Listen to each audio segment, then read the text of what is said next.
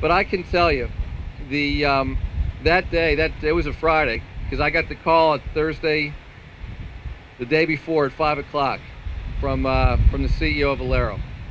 You know, there was a history there. Back in, Matt and I took office in January of 2009. And the first company that we met with was Valero. The plant manager at the time came to visit me in my office in Wilmington, and he came to tell me how difficult things were at the refinery and how much money was being lost. And I said, well, what can we do to be helpful? And he said, well, if you can change the oil markets, you can help. But if you can't do that, there's really not much you can do. A couple months went by, I was still hearing challenging things about the refinery, and I just decided to pick up the phone and I called Bill Klesse in San Antonio.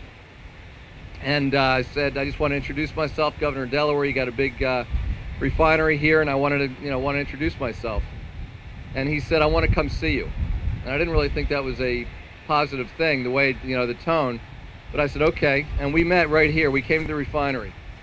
And Bill, and he, by the way, he was always very straight with me. He came with a stack of papers showing me how challenged the industry was and how challenged the refinery was. And I asked him the same question. I said, what can we do to help? And he said the same thing. He said, if you can change the oil markets, you can help. And if you can't, there's really not much you can do. That was around May of 2009. In September of 2009, he called me and he said, we're going to shut down one of the units here. It's the only thing, it's going to be about 150 jobs. Hate to see it happen, but it's the only thing that we can think of that'll keep the place going.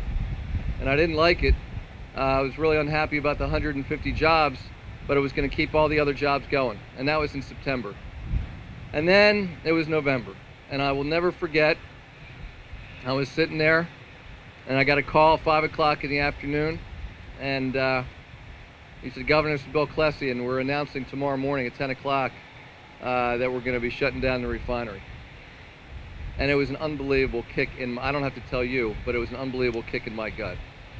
And so, in fact, it was announced that next day, and not too long thereafter, I did come out, as Ken said. And were any of you there that day I came to visit? So you remember. I mean, it was, you were not happy, and I wasn't happy.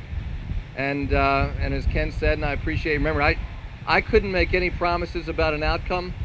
All I could promise was every effort that we could muster. And so we spent a couple months with talking to buyers, potential buyers, literally all over the world.